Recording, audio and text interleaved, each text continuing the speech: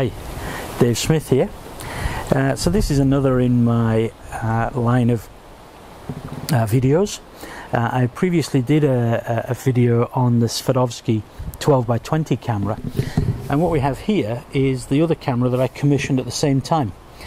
The 12x20 took about 13 months to arrive, and sometimes with these things you just have to go with the flow.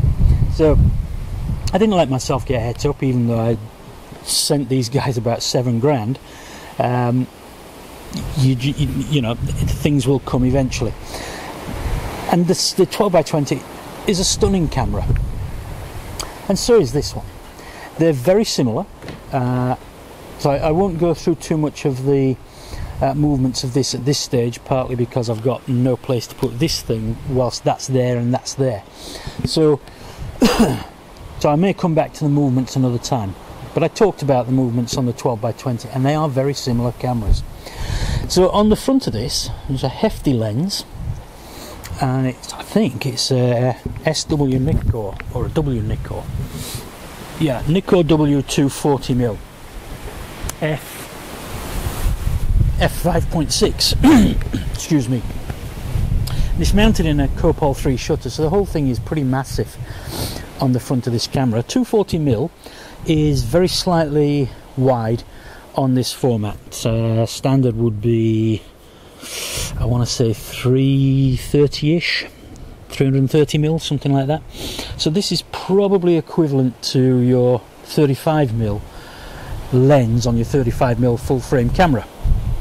So slightly wide. It's not as wide as I usually like to, or as wide as I like to work when I'm in digital, where I'm often at 24mm and wider. But these cameras operate quite differently. So that's slightly wide. I also have the Nikkor M450mm, which is slightly long for this, and I'm going to use the 450mm for head and shoulder portraits. My intention with these cameras is to shoot portraits, among other things, landscapes as well, of course, in film and in wet plate, only wet plate on the 12x20. I might get some X-ray film for that, but I'm not sure. Developing everything becomes more difficult.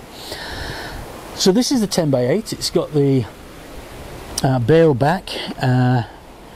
It's a beautifully made camera, you know, and hardly used so far.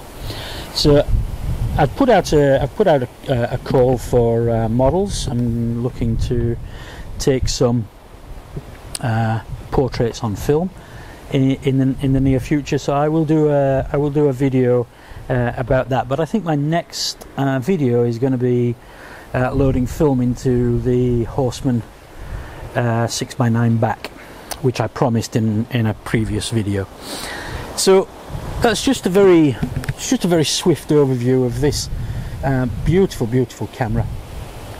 I have half a dozen double dark slides for it, and I have a wet plate holder and a 5x4 insert for the wet plate holder, so I can do different sizes, and I use the 5x4 to test things like exposure.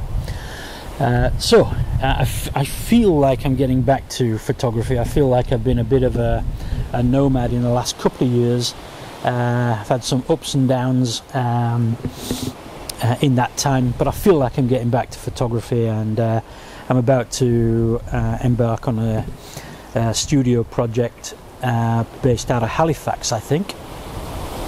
That's Halifax, Yorkshire, not Halifax, Canada. Don't want you making that mistake. Anyway, that's going to do me for now, I think. I will sort out a video for the Horseman as well, and I might even do that now. Strike while the iron's hot, eh? But thanks for listening. I look forward to hearing from you. Bye for now.